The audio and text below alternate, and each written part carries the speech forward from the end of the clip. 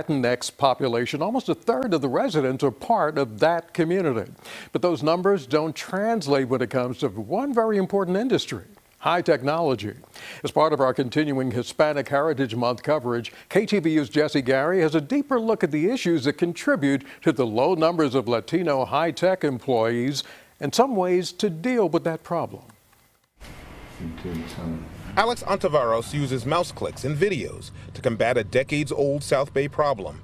It's the nagging, inaccurate perception Silicon Valley high-tech isn't fertile territory for the Latinx community. I think there's always been a frustration in our community, in the Latino community, around the negative depiction of us. Hundreds of years before the advent of the silicon chip, this valley's calling card was agriculture. Farm fields stretched from Gilroy in the south up north to land now occupied by tech giants. The population has always been a very big part of this region, and even today, the Latino population is close to 40% of this region. Despite that large demographic footprint, Latinx inclusion in the high-tech industry is paltry, from a low of 3% to a high of perhaps 7% of the workforce. That's a catastrophe. You know, as someone who worked in the industry myself several years ago, I find it appalling that this number is this low. The reasons for a lack of diversity in the tech industry vary, but one of the common themes coming from most minority communities, including the Latinx community, is it's hard to get hired if you don't see it as a viable career path. And it's hard for those who are doing the hiring to hire you if they don't see you or if they don't see you in one of those roles. Ron Gonzalez is a former mayor of San Jose, but his roots are in high tech.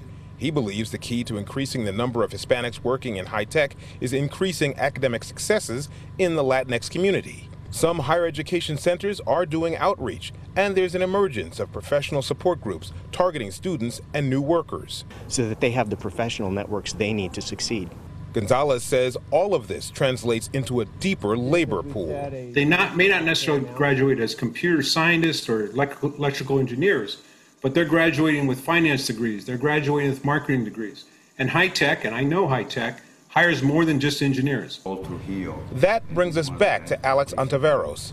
His Silicon Valley Latino profiles Hispanic success stories in a wide range of white-collar fields, including tech, who have made a difference. It's positive reinforcement designed to spark interest in the mind of the next crop of workers and counter misconceptions in the minds of current hiring executives. If they saw these folks doing and achieving success in the tech space or in any space, then they would be able to see themselves in those roles as well. The end goal is similar to his finished video product. It looks good, but there's always more to be done to make it even better.